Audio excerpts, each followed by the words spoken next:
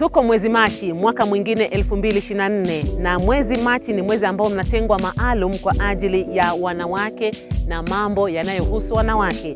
Kilele ikiwa ni siku ya wanawake ulimwenguni na tayari basi ndio hivyo maadhimisho yanafanyika. Ikiwa kwamba kaunti ya Nakuru maadhimisho haya yanafanywa hapa katika eneo la Kureswe South ambapo ndipo maadhimisho haya yanafanywa. Ziko changamoto nyingi ambazo zinamkumba mwanamke mbali na mafanikio. Mafanikio tumeona wengi wa wanawake sasa wamejitokeza katika nyadhifa mbalimbali za uongozi mbali na uteuzi ile kuania na kupata nafasi hizo. Na ufanisi ni mwingi katika sekta mbalimbali. Pamoja na hayo bado kuna changamoto nyingi ambazo zinamkumba mwanamke ikiwemo kuachiwa mzigo wote wa kuangalia jamii huku mwanamume akionekana kutelekeza majukumu yake. Tusiandike mate na wino upo basi ni kwenye maadhimisho siku ya wanawake ulimwenguni ambapo tunaangazia yale ambayo yanakumba wanawake. Enaeli Mlinga, makala Jamii Yetu. Niko na baadhi ya kina mama tu ambao tutajadilia hili kwamba wanaelewa vipi siku ya wanawake na ni kipi ambacho yeye kama mwanamke anaona kwamba ameweza kufanya cha kimsingi katika jamii. Mimi ninafurahia hii siku ya wanawake kwa sababu wanawake wamejitolea sana manyumbani kwa watoto wao hasa wa wasichana, kwa sababu watoto wasichana ni wasichana wa kuchungwa, si kama ile wakati wetu wa zamani tulikuwa tunadhulumiwa, tunakosa masomo, tunakosa hata huku ungekuwa na siku ya leo wanawake kusherekewa. Ndio maana najua siku ya leo ni ya maana sana. Na ikiwa ni siku ya kusherehekea wanawake duniani, tunaungana na serikali kuu pamoja na serikali ya kaunti ya Nakuru pamoja na mashirika mengine katika kuadhimisha siku hii hapa Keringet. Na tunasema kwamba tunahitaji kuhusisha wanawake na kuwajumuisha katika maendeleo ya kijamii, kiuchumi pamoja na uongozi wa nchi hii. So sisi kama FAWE Kenya tunaangalia kuelimisha msichana pale shuleni na hasa kutoa vile vizuizi ambavyo kwamba vinakuja kuathiri masomo yake. Kuna hii tatizo ya watoto wa kike kupata mimba mapema. Katika eneo hili hali iko namna gani? Wasichana wa eneo hili wanakumbwa pia na hilo tatizo ama iko vipi? Kuna wengi sana upande wa Kuresoi. Shida ni nini? Shida ni ukosefu wa pesa, labda mama ana kitu, msichana anaona heri ni nini kidogo ndio nipate. Kwa hivyo hiyo anapata ni changamoto. Uko na familia? Niko na familia. Uko na watu wangapi? Kuna watoto 3. Uliolewa kwa umri gani? Nilikuwa nimeoleka huko Ulenguruoni lakini nilikuwa toka huko nikakuja nyumbani. Kwa nini? Hiyo mzee alikuwa analewa. Sasa watoto walikuwa wananitegemea mimi kama mama. Nikasema heri nitoke niende nijishughulikie hao watoto. Wewe ndio unaishi na watoto ama uliwacha kwa mzee wako?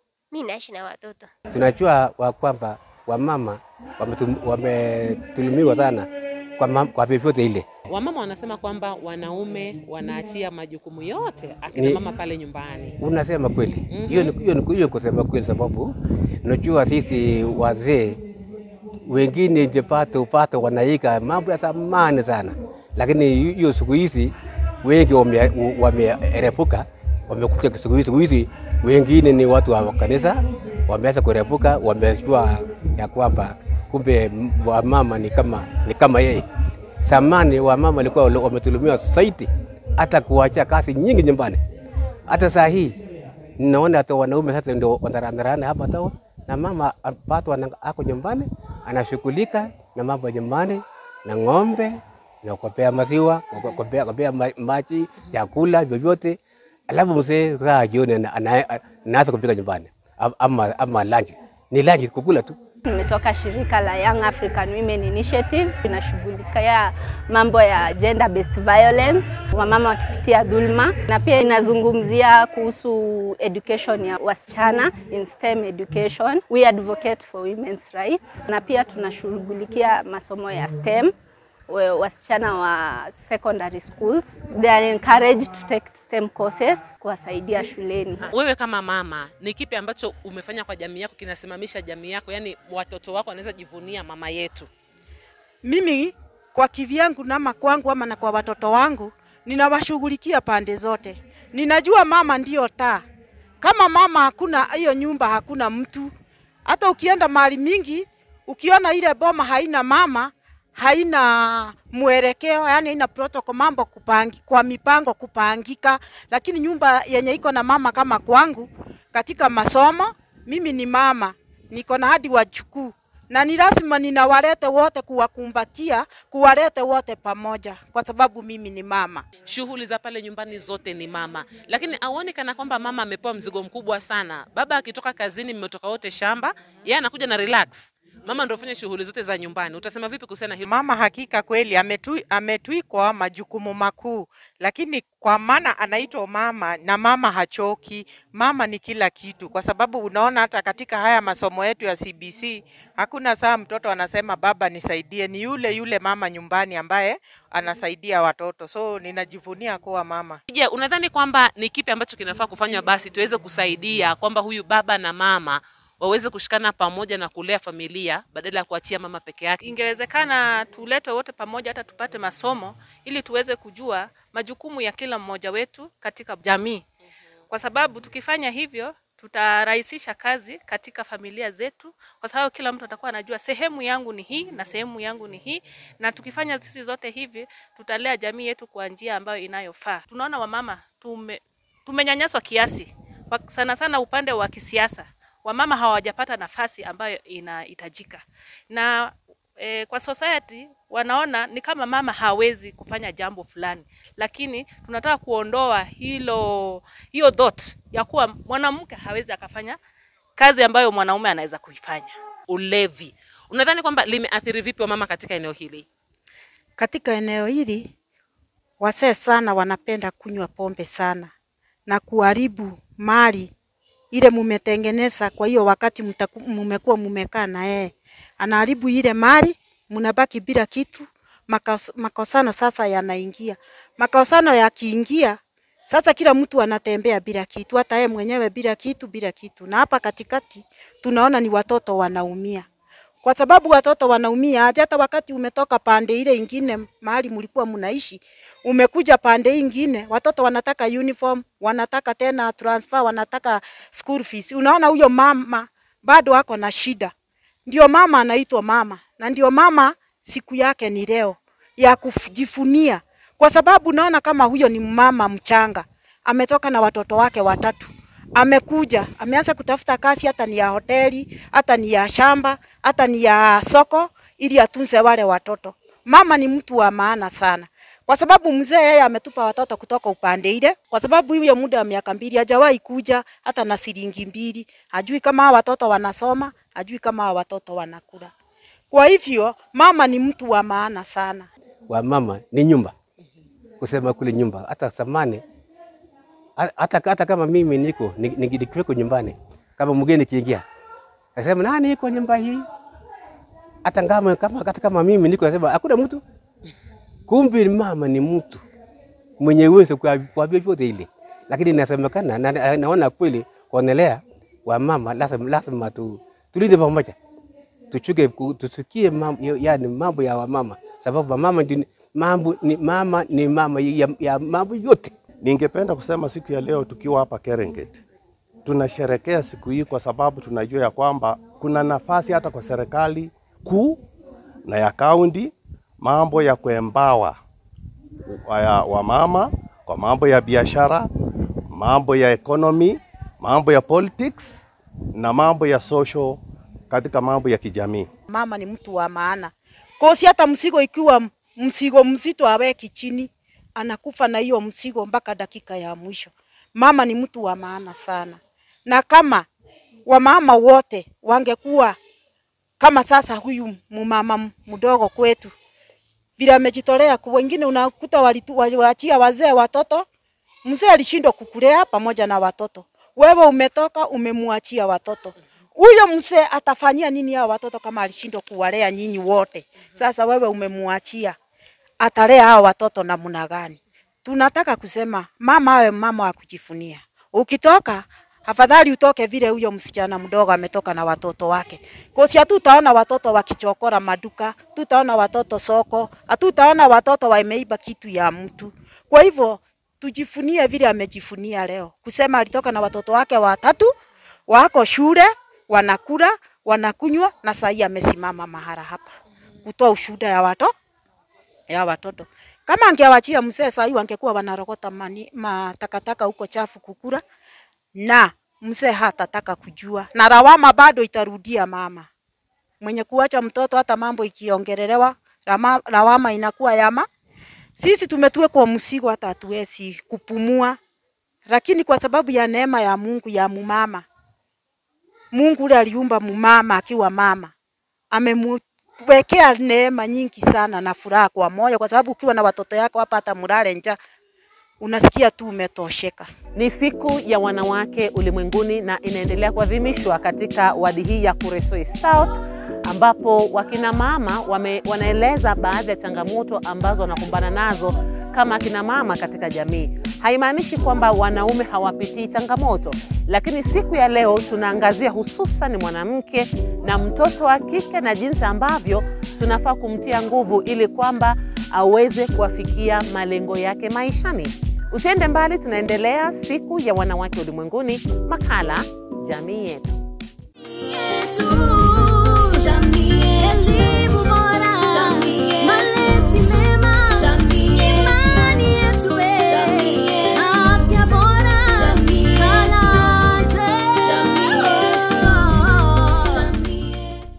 Na wamama ambao ni viongozi kuanzia ngazi ya juu kabisa katika kaunti ya Nakuru, na tunasema pia heko kwa gavana wetu Susan Kihika kwa sababu anaonekana akijikakamua na akifanya kazi kuhudumia wananchi na wale viongozi wengine akina mama ambao wako katika nyadhifa hizo. Na niwaze kwamba sasa macho pia yanapigwa huku Nakuru County, ama macho yanaelekezwa Nakuru County kuona kwamba katika hii awamu ya uongozi wa miaka 5 ambayo kaunti na wamama wengi zaidi watafanya vipi katika uongozi kama akina mama. Hapo ndo tutadhibitisha kwamba kweli tunaweza kuliko wenzetu wanaume. Wanasema kwamba ukimtia nguvu mama umetia jamii.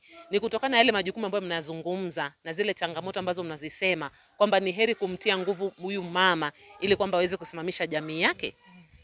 Ndio, kwa mara nyingine tena ninafurahia siku hii ya mama kwa sababu mama ni kila jambo. Kwa mfano tukienda huko upande wa magharibi utaweza pata mama amebeba maji kichwani, hapa na kikapu kwa mkono, mbele yake anashona sweta. Na sasa yani ako na nguvu. So ni heri kumtia huyu mama nguvu kwa sababu bila mama hakuna kitu kinaweza endelea.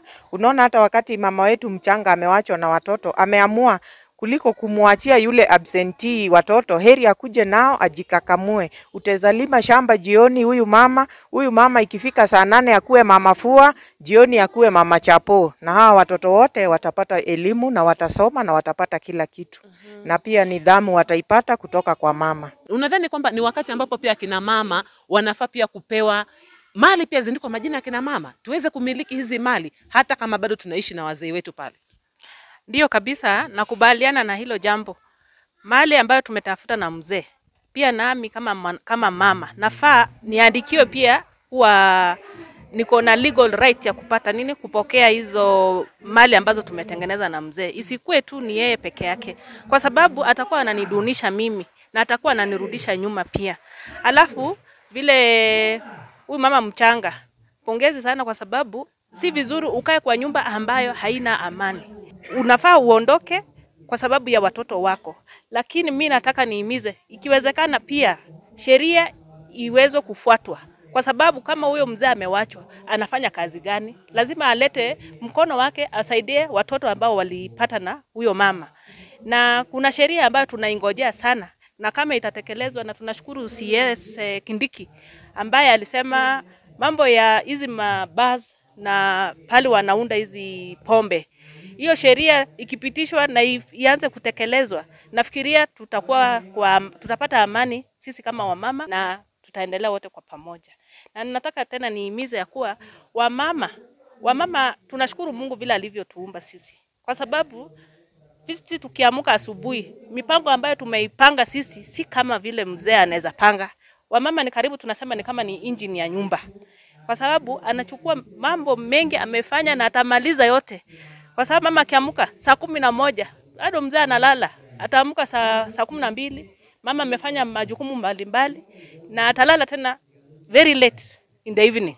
kwa sababu anataka aone boma lake iko sawa. Wamama wameshikilia nafasi kubwa katika jamii na wanahudumu. Kama sio hawa, nafikiri hata tungekuwa na chokora wengi barabarani, kwa sababu hao ndio wameshikilia jamii.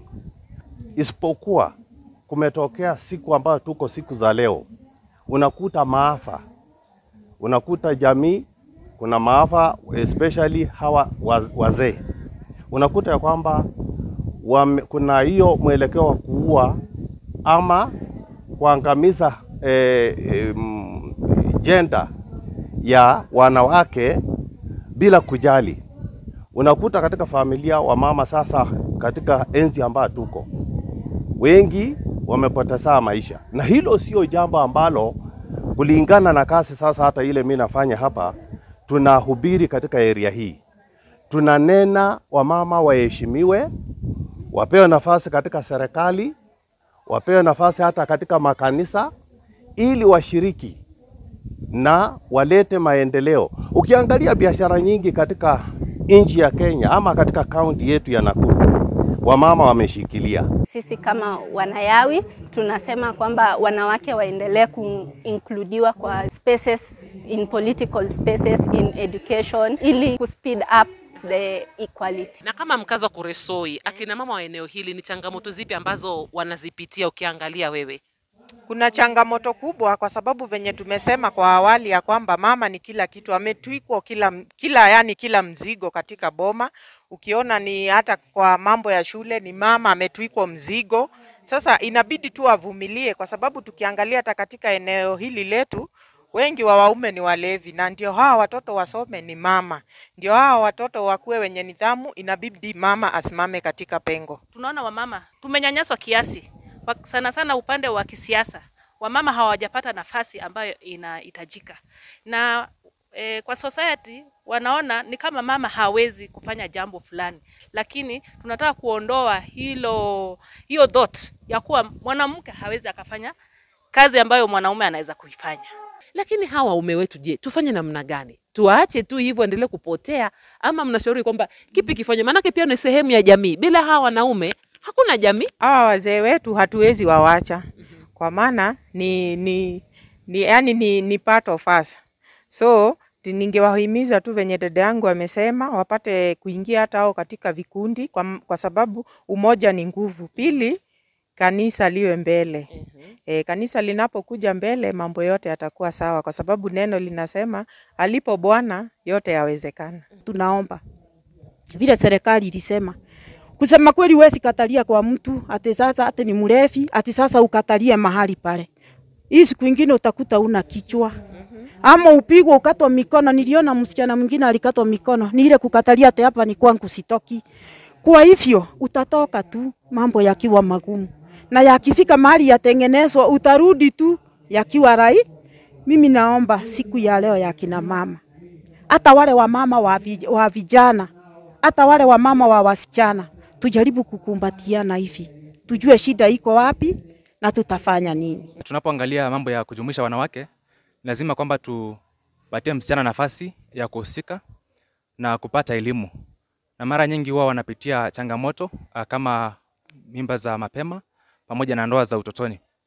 Ndio tunaingia pale katika kuona kwamba msichana anapata nafasi ya kuhusika pale shuleni na kujielewa ili aweze kukamilisha masomo yake. Siku ya leo tunafurahi maana ni siku ambayo tunaungana na washikadau wengine katika kusupport wanawake pamoja na wasichana katika jamii yetu. Wamama tunataka tuwahimize ili tuweze kujijenga sisi wote kama wamama. Tujiunge na vikundi mbalimbali ambavyo tunafanya mambo ya table banking, kwa sababu through table banking tunaomba loan, na hiyo loan tunafanya business, na hiyo whatever we get kama profit itaunua jamii yetu sisi sote. So mimi natoka kwa shirika la Dandelion Africa na wametuinua kama wamama huku pande wa Rongai, Soin Ward, kwa sababu wamama tulikuwa hatujui chochote. Tumetolewa katika gizani na tukaletwa kwa mwanga. Na hata wababa wa huko kwetu wameembrace na wameona kuwa wamama wa eneo lao wameunuka, na hata jamii imeng'ara, watoto wanasoma, hatuna dropouts katika mashule zetu za eneo la Sarambei huko Sowin Ward. So tunashukuru sana hiyo shirika la Dandelion kwa sababu wametushikilia na wanatufuatilia. Tunafanya masomo katika mashule ambazo ziko sehemu hiyo yetu ya Sarambei na Koyomtich. Tujivunie, tushukuru, tuseme Mungu asante kwa sababu ya kutupa hawa mama wenye wameshikilia jamii. Tuna visa vingi ambavyo vimetokea, unakuta jamii fulani mzee alitoroka, aliwacha jamii akaenda. Lakini unakuta mama anajikakamua, anaendeleza, analisha watoto, anasomesha watoto ili kisasi kisije kikaangamia. Kwa hivyo siku ya leo ni muhimu sana, hasa kwangu mimi nikikumbuka mama yangu mahali alinitoa na mahali nimefika leo. Masomo nimesomeshwa na mama yangu, nimetunzwa na mama yangu, amenilea. Kwa hivyo nina wakati wa kushukuru Mungu na kusema mama yangu abarikiwe. Na mama yangu namaanisha sasa wamama kwa ujumla. Kwa hivyo siku ya leo ni siku ambayo inastahili jamii zetu zitilie maanani, tushukuru Mungu na tubariki wamama. Ili hata wale wasichana ambao wanaingia katika nafasi hiyo ya ndoa ama nini, wajue ya kwamba wana role ambao wanastahili kuplay. The brutal rate based on our so-called culture that FGM is violence against girls and a crime against humanity. So our leaders say no. Christian religion say no. Islamic religion Allahu Akbar say no. Education leaders say no. Fawe say no. Everybody say no to FGM.